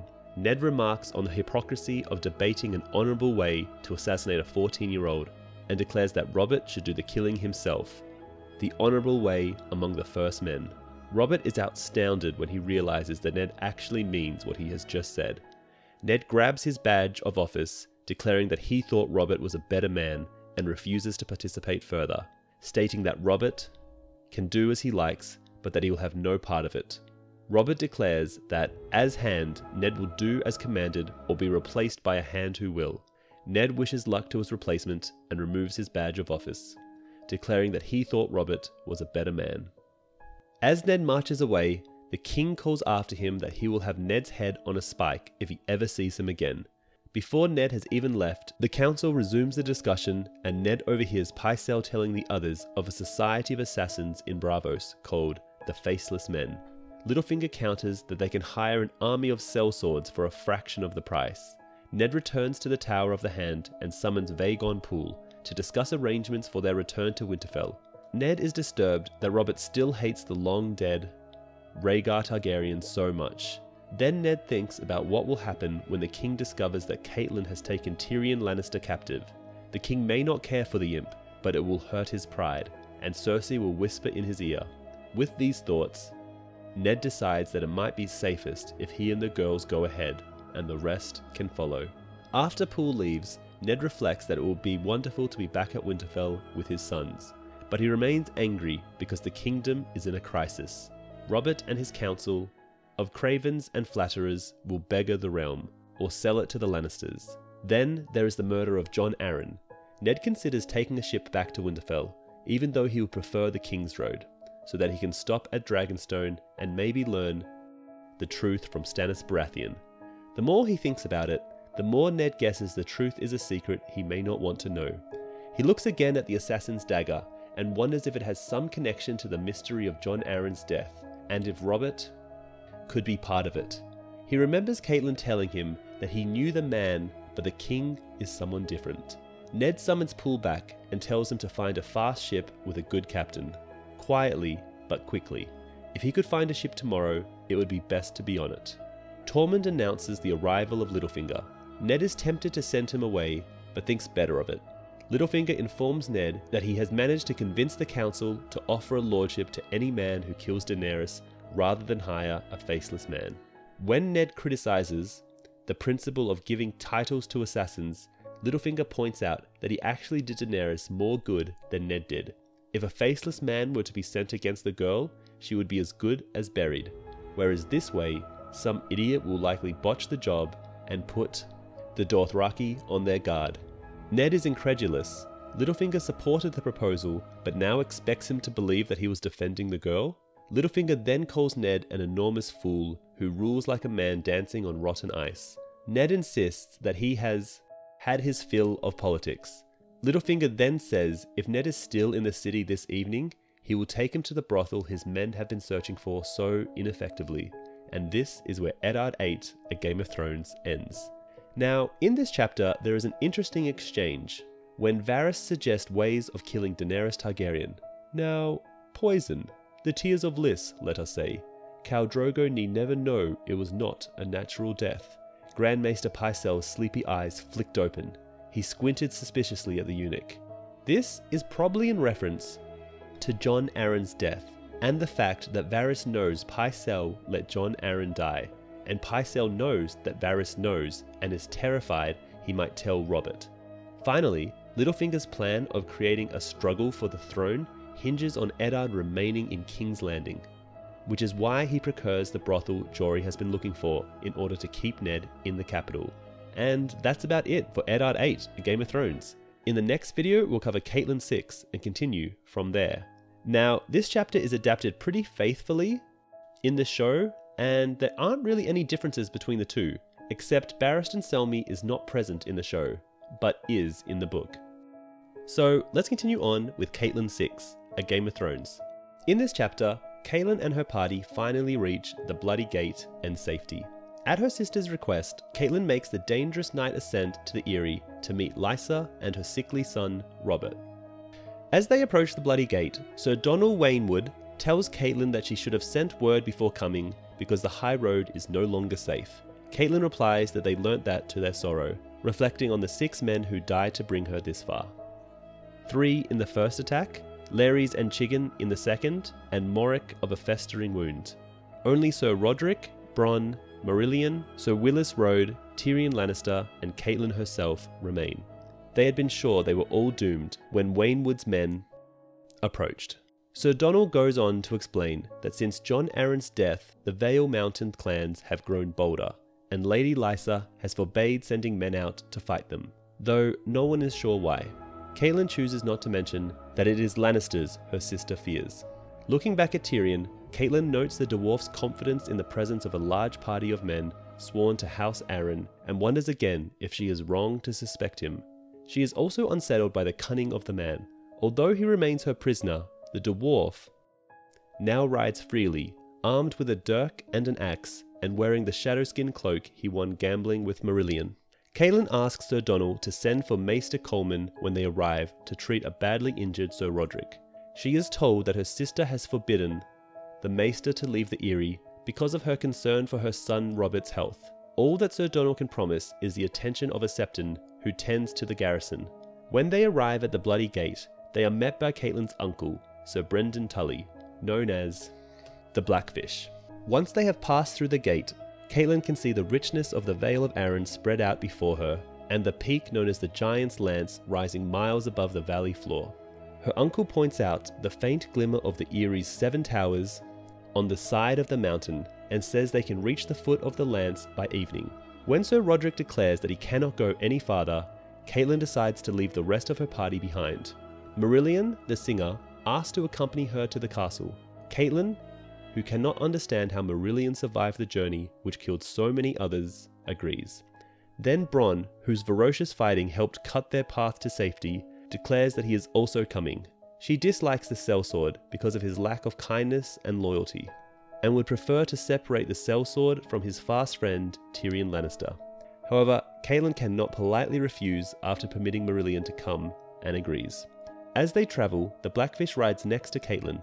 Catelyn recalls that her uncle was close to all the Tully children and even Peter Baelish when they were children, despite a long feud with their father, Lord Hoster. It had been in defiance of Lord Hoster naming him the Black Goat of the Tully flock that Sir Brendan had taken a black version of the Tully fish as his personal sigil. Caitlin recalls that the feud ended after the dual wedding of Caitlin and Leesha to Eddard Stark and Jon Arryn, when the Blackfish left Riverrun to serve Jon Arryn in the Vale. After Caitlin finishes explaining her story, her uncle says her father must be warned, since Riverrun is right in the path of any Lannister attack. When Caitlin asks what the mood of the Vale is, he tells her that there is anger at the suspicious death of the much-loved Lord Jon, and the title of Warden of the East being given to Jaime Lannister. Leesha has instructed everyone to call young Robert Arryn the true Warden of the East. The Blackfish also gives Caitlin the dire news that the young Lord Robert is unhealthy and cries when his dolls are taken away, leading some to whisper that he is too weak for the seat. Some even suggest that Nestor Royce, who ruled as High Steward while Jon Arryn was serving as Hand of the King, should rule until Robert comes of age. Others believe that Leesha should remarry, but the Blackfish thinks she is just playing at courtship and intends to rule herself.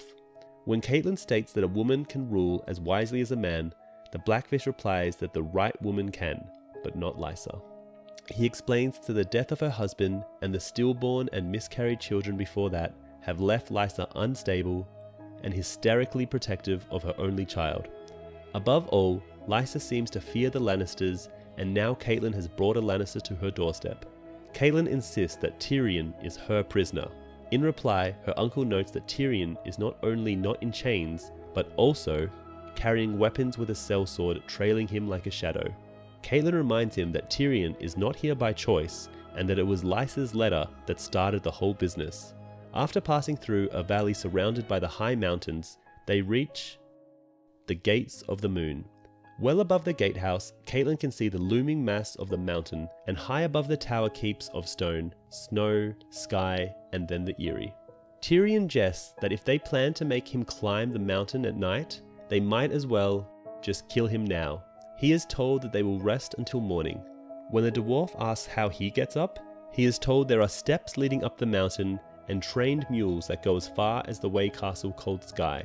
Beyond that, the ascent is made on foot, or in the winch baskets that bring up supplies. The Eyrie is directly above Sky. Tyrion declines the offer of being sent up in a basket because his father would not approve of him going up like a load of turnips if the others ascend on foot, claiming that Lannisters have a certain pride. Caitlin responds that Lannisters have arrogance, avarice, and lust for power. Tyrion replies that his father is the soul of avarice, Jaime has pride, and Cersei lusts for power, but he is innocent as a lamb and will bleat for her. The portcullis is raised, and they are met by Lord Nestor Royce. Brendan asks for hospitality for the night, and is told that Caitlin has been instructed to go up tonight, but the rest can have the hospitality of the castle. Brendan is furious, considering night ascent to be too dangerous without a full moon. The guide, Maya Stone, then introduces herself and promises that no harm will come to Caitlin, citing her experience on 100 night ascents. Stone is the surname of bastards in the Vale, and that reminds Caitlin of Jon. She is speechless, but Lord Nestor states that Maya has never failed him, and so Caitlin agrees to the night ascent.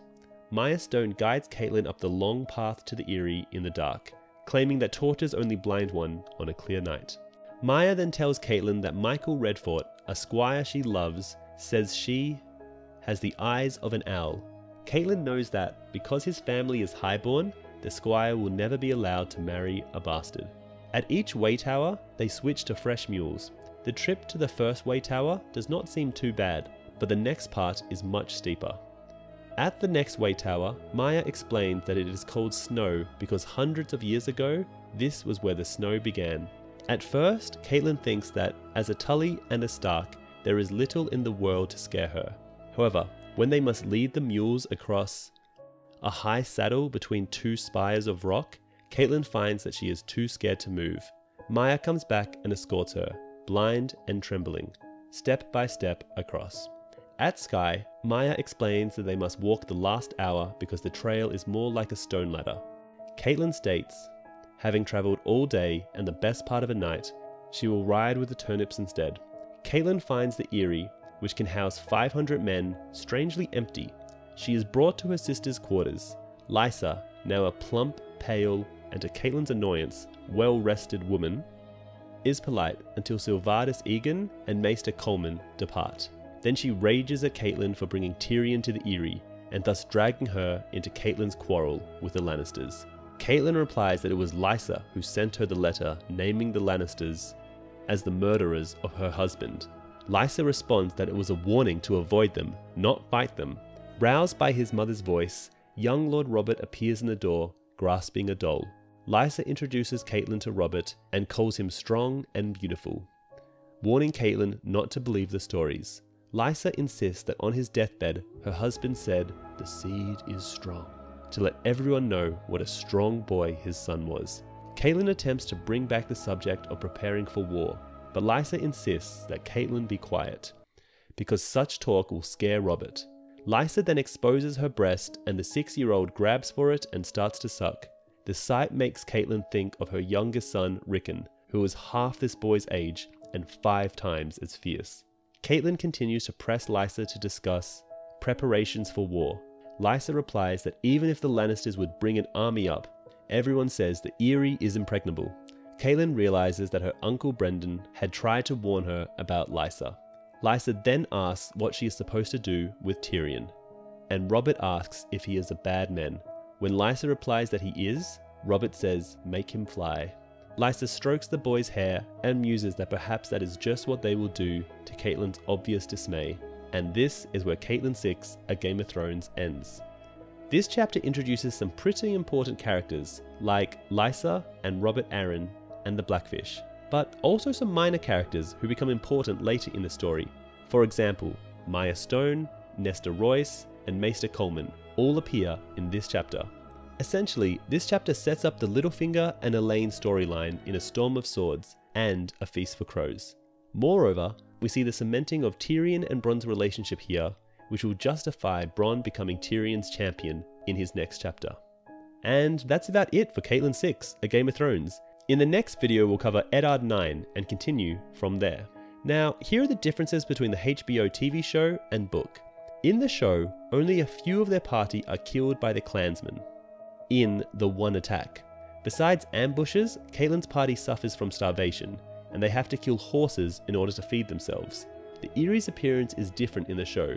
In the book, it's a small traditional castle made of 7 towers located on a shoulder of a very tall mountain, the Giant's Lance. While the castle in the series is located on the top of a much smaller mountain, and its path doesn't seem to be guarded by towers.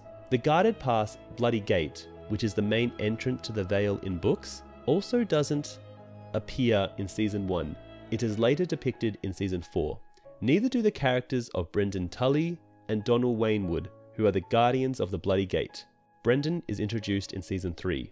Their roles are given to Vardas Egan in the show. Catelyn's journey up the mountain, as well as Maya Stone, the bastard daughter of King Robert, whose job it is to escort people to the Eyrie, is absent in the show. Instead, Catelyn and Tyrion reach the Eyrie together and both confront Lysa in the main hall in front of all important residents. Robert Arryn is renamed Robin Arryn in the show, and Lysa's appearance is much heavier in the book with a pale and puffy face. So let's continue on with Eddard 9, A Game of Thrones. This chapter is 2,484 words long. In this chapter, Littlefinger leads Ned to the brothel that Jon Arryn visited. There, they talk to a young whore with a daughter that has the look of King Robert. As they are returning to the Red Keep, Ned's party is ambushed by Jaime Lannister and his men. In retribution for the abduction of his brother, Jaime has Ned's escort killed. Ned's leg is broken during the fight and loses consciousness. Ned finds Littlefinger in the common room of the Château's brothel, talking with an elegant black-skinned woman. His guardsman, Heward, is gambling for the removal of clothes with a whore while Jory watches from the window. Ned declares his business done, and Jory Castle moves to bring the horses around while Littlefinger makes a joke about what part of the king's anatomy the hand of the king might be filling in for in a brothel. In no mood for Littlefinger's jokes, Ned Grully declares he is no longer the hand. Outside, it is raining as they mount up. As they ride the deserted streets, Littlefinger tells Ned that he is considering buying the brothel because brothels make much sounder investments than ships. They do not sink, and pirates pay good coin like everyone else. As they ride back toward the Red Keep in the rain, Ned remembers the night his sister Lyanna was betrothed to Robert. Lyanna told him that Robert would never keep to one bed. Ned, who had already held Robert's first bastard daughter, assured her that Robert was a good man who would love her with all his heart. Lyanna responded that one could not change a man's nature. After what he has seen this night, Ned cannot say his sister was wrong. Ned's business at Chataya's brothel was to meet the prostitute with Robert's bastard daughter named Barra. The child resembled Robert, and the girl was proud to show him that the baby had the king's nose and hair. Ned still remembers that Robert's firstborn had the same hair. The girl asked him to tell Robert how beautiful their daughter is, that she has not been with anyone else, and that she is waiting for him. Eddard vowed that she and the child would be well cared for. As he rides, Ned reflects that he is cursed to always keep his promises, while Robert can swear undying love and forget it. By the morning, Ned thinks about Jon Snow and wonders why the gods give men such lust only to frown on bastards. Ned then asks Littlefinger about Robert's bastards. Littlefinger says he does not know exactly how many there are. He goes on to speak in detail about Robert's acknowledged bastard Edric Storm, the son of a cousin to the king's sister-in-law. Littlefinger also speaks of a rumoured pair of twins of a serving maid at Castle Rock, which Cersei had killed. Ned is surprised that Robert would stand by and let such a thing happen, but then recalls that Robert seems to have grown adept at shutting his eyes. Ned asks why Jon Arryn would suddenly take an interest in Robert's bastards. Peter suggests that maybe Robert asked him to. Ned declares Jon Arryn was killed for something more than that, and thinks of Rhaegar Targaryen for the first time in years, and wonders if the Dragon Prince frequented brothels. Somehow, he thinks not. Suddenly, they are surrounded by at least 20 Lannister guardsmen. Jaime Lannister rides up and declares he is looking for his brother, who apparently had some trouble on the road. Ned tells him that Catelyn took Tyrion prisoner to answer for his crimes. This causes Littlefinger to groan in dismay, and Jaime to move forward and draw his sword. Jaime demands that Ned show his steel, declaring that he will butcher Ned, but prefer it if Ned will fight back. Jaime then suggests Littlefinger leave if he does not want blood on his expensive clothes. Littlefinger needs no urging, but assures Ned that he will bring the City Watch, which again is all part of Littlefinger's endgame, since Janos Slynt is a Littlefinger crony and the City Watch will decide the coming Stark-Lannister feud. The Stark guardsmen have drawn their swords, but it is 3 against 20. So Ned reminds Jaime that if he dies, Catelyn will kill Tyrion. Jaime doesn't believe him, but he is unwilling to chance it, so he tells his men not to harm Ned. Yet, Jaime refuses to leave Ned entirely unchastened, so he orders Ned's guardsmen killed. Ned and his men are quickly overwhelmed. Heward and Weil are cut down. Jory manages to break free, but returns almost immediately and is killed. In the confusion, Ned's horse slips and falls, and Ned is blinded by the pain of his leg breaking. When he opens his eyes again, Ned drags himself through the mud. When Littlefinger and the Goldcloaks finally arrive, they find him cradling Jory's dead body. He is returned in horrid pain to the Tower of the Hand, where Grand Maester Pycelle attends to his injury before giving him milk of the poppy. And this is where Eddard IX, A Game of Thrones ends. Now, Littlefinger's actions to seek out the City Watch immediately hints at his plans to use them when the truth of Cersei's incest is exposed, since he knows Cersei will kill Robert when that happens, and declare Joffrey king. But without the City Watch, Cersei cannot hope to control the capital, nor can Ned, Renly, or anyone else overthrow Joffrey without his support. However, Littlefinger can't just tell Ned the truth, because that would out him to the Lannisters. Anyway, that's about it for Eddard IX, A Game of Thrones. In the next video, we'll cover Daenerys 4 and continue from there. Now, this chapter has probably one of the most enjoyable changes from the book, even though it doesn't make any sense, and that is Ned and Jaime's fight. Book readers know that Jaime would kill Eddard as easily as if he were Arya. But the fight between the two is a fun watch, and Jaime's reaction to Ned getting speared from behind actually makes you like him more. Meanwhile, in the book, Ned's guardsmen are on horseback, but they are pulled off and killed with swords. Jory Castle briefly escapes, but returns back and is killed by a random Lannister guardsman. Ned also kills Traeger, the captain of the House Lannister Guard in King's Landing. Lastly, the brothel where Barra and her mother live is not owned by Littlefinger like in the show, but by Chataya, a book-only character.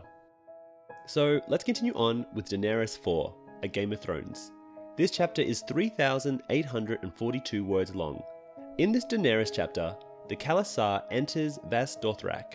As they ride up the God's Way, Daenerys discusses the pros and cons of Dothraki combat skills with Ser Jorah Mormont. Once they have settled in, Daenerys invites Viserys to sup with her and makes a peace offering of new clothes. He becomes angry and grabs her. She hits him hard with a belt and threatens him with Drogo's Blood Riders. The Khalasar enters Vas Dothrak under the Mother of Mountains and proceeds along the God's Way, passing under the gigantic Horse Gate, a pair of rearing bronze stallions whose hooves meet 100 feet up. Daenerys wonders why Vas Dothrak needs a gate when it appears to have no walls, no buildings, and no people. All that Daenerys can see are ancient monuments that the Dothraki have sacked over the centuries in the grass on either side of the God's Way. As she looks back at her brother Viserys, who is now mounted again, Daenerys thinks back on the events of the long ride east. After the incident on the Dothraki Sea, Viserys had been forced to walk, and the Dothraki had named him Khal Rhaenyra, the Sore-Foot King. Viserys did not realize that he was being mocked.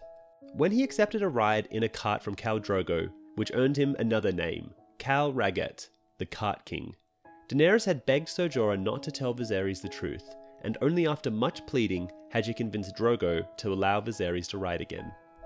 Now, as they ride past the broke idols of fallen cities, Viserys tells Daenerys that all the Dothraki savages can do is steal things better men have built and kill, which is all he needs them for. He goes on to say the Dothraki cannot speak the language of civilized men, and then states that he is tired of waiting for Drogo to give him his army. Ser Jorah tells Viserys that Drogo will honor his promise in his own time. Fortunately, few of the Dothraki can understand the common tongue. After Viserys leaves, Ser Jorah explains that the Dothraki are not merchant and do not trade, despite what Viserys thinks. Khal Drogo considers Daenerys a gift, and will eventually give a gift in return. Daenerys points out that it is not right to make her brother wait, and says Viserys believes he can sweep the 7 kingdoms with 10,000 Dothraki. Ser Jorah snorts that Viserys could not sweep a stable with 10,000 brooms. Daenerys asks whether it would be possible for someone stronger than Viserys. Ser Jorah tells her that when he first came to Essos, he saw the Dothraki as half-naked barbarians, and believed that 1,000 good knights could put 100 times as many Dothraki to flight. Now, he is not so sure. The Dothraki are better riders, their bows, wielded from horseback, have a longer range, and there are so many of them. Drogo alone commands 40,000 men, the same number that Rhaegar brought to the Battle of the Trident, and only a tenth of Rhaegar's men were knights.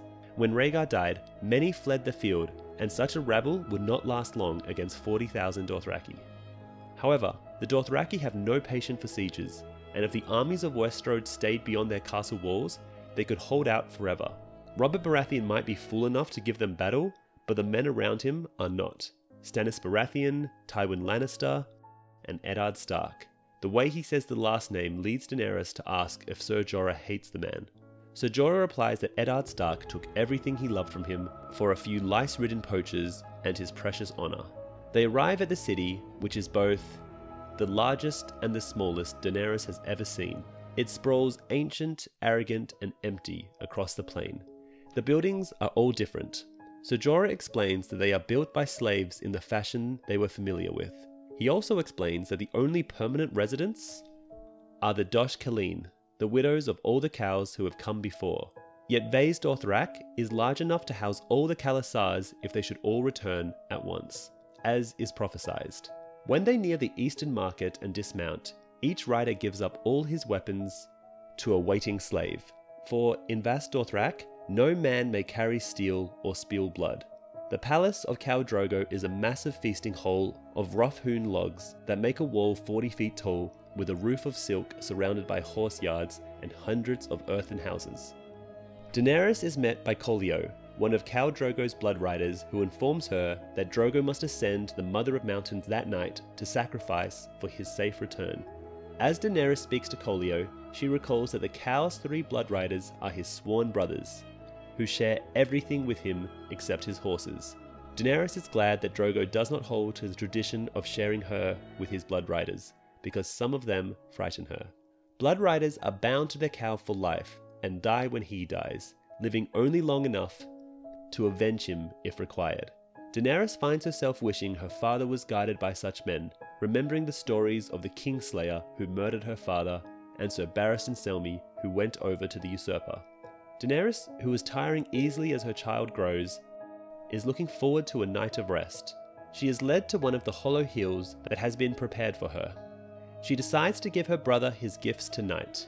She has prepared Viserys several set of clothes that she hopes will help earn the respect of the Dothraki. She also intends the gifts as a way of apologizing for shaming him. Daenerys orders Doria to invite him to supper and Irri to go to the market to buy something other than horse meat, which Viserys hates. Viserys soon arrives, dragging Dori by the arm, furious that Daenerys would presume to give him commands. Daenerys attempts to explain that Dori misspoke, then shows Viserys the clothes she has had made for him. Viserys only sneers at the clothes, calling them Dothraki rags. Her brother goes on to ridicule her for presuming to dress him, and suggests spitefully that next Daenerys will want to braid his hair. Daenerys declares that he has no right to a braid, because he has won no victories. Viserys grabs her by the arm, hurting her, and for a moment, Daenerys is a scared little girl again. Then she grabs hold of the first thing she touches, a medallion belt she meant to give Viserys, and swings it with all her strength. The belt hits her brother full in the face and leaves a deep cut. Daenerys tells Viserys to leave and pray that Drogo does not hear of this. Viserys leaves in a fury, telling her that when he comes into his kingdom, she will regret this day. And this is where Daenerys 4, A Game of Thrones ends. This chapter definitely builds on the last chapter, with Daenerys coming into her own as not just an extension of Viserys, but her own person with her own agenda. Lastly, it is a little suspicious how Dora misunderstood Daenerys' request as an order, since she has been with Daenerys long enough to know she wouldn't ever order her brother to do anything, and she even said, "Dori, run and find him and invite him to sup with me." This chapter also foreshadows the possibility of the Dothraki one day becoming one Khalasar under the control of Daenerys in the Winds of Winter. And that's about it for Daenerys 4, A Game of Thrones. In the next video, we'll cover Bran 5 and continue from there. Now, here are the differences between the HBO TV show and book. In the show, Jorah doesn't seem to hate Lord Eddard Stark, while in the book, he spits at the mention of his name. Lastly, in the show, Daenerys and Jorah don't have as many conversations about how utterly incapable Viserys would be at retaking the Seven Kingdoms. Anyway, that's it for today's episode. If you want to see more of A Song of Ice and Fire Explained, please like, share, and subscribe. Also, when you get the chance, try out Fantasy Flight's A Game of Thrones board game, digital edition.